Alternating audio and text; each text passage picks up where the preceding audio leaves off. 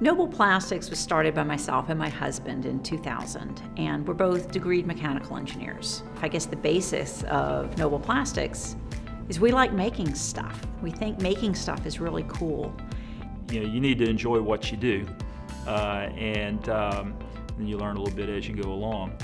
In the early days, we did a lot of work with local inventors, or smaller companies. Once Scott joined us, we really expanded our offerings from just molding services to product realization services.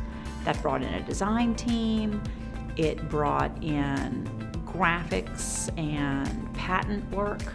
We started getting so much more work and so many more inquiries, and then we suddenly had 4 machines, then we had 6 machines. Then I was able to find a building in St. Landry Parish that we purchased, and we've been in St. Landry Parish now ever since.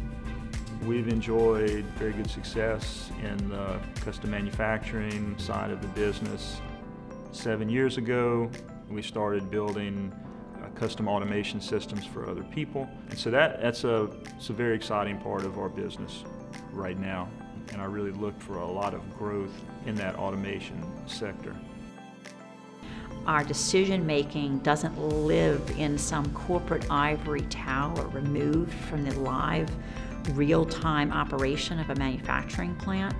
Those guys know the priorities, they see the situation and conditions, and they can react. That has been a game changer for us. It's something we're hoping to share with the industry, because if you're not leveraging the talent and the intellect of the people on the floor, you really are giving them a limited opportunity, but you've limited the business's opportunity if you're not really employing the talents of everyone on the team.